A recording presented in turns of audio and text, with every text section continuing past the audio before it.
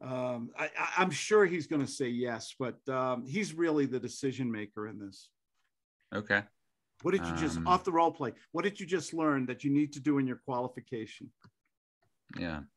Find out who are the people to sign. Yes. Who are the decision makers, and how can you get them all together? What are the most important, when we're qualifying people, we set the agenda, we got to go into qualifying. Number one is money or motivation. Do they have a need for it? Can we make that need strong, emotional? That's good. That's a given. How about money? We need to know about the money, right?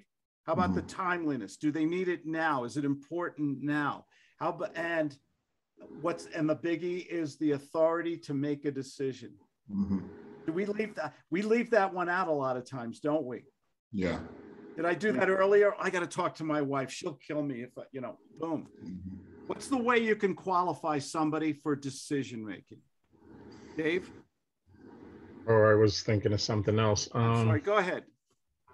No, go ahead and answer that first.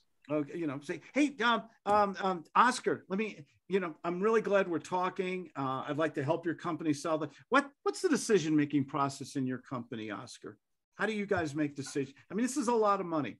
Are you the person who can make this decision, or do you have a board of directors or somebody? How does that flow in your company?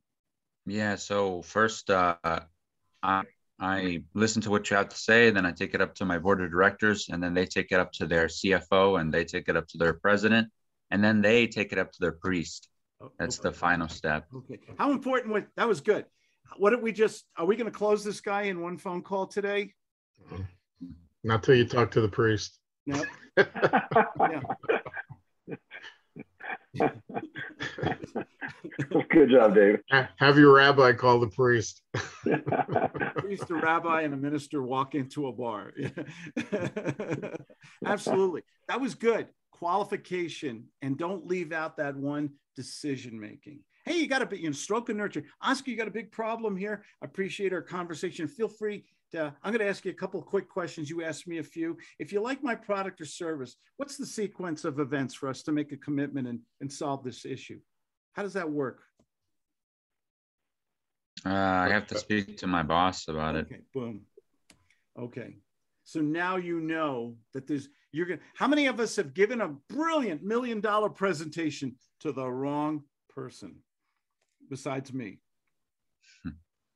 So many times. You give this 45 minutes on the phone. Oh, this is great. It's wonderful. I've got to run it up the flag. I'm not the person who makes that decision. And it's like your heart just breaks, doesn't it? Yeah.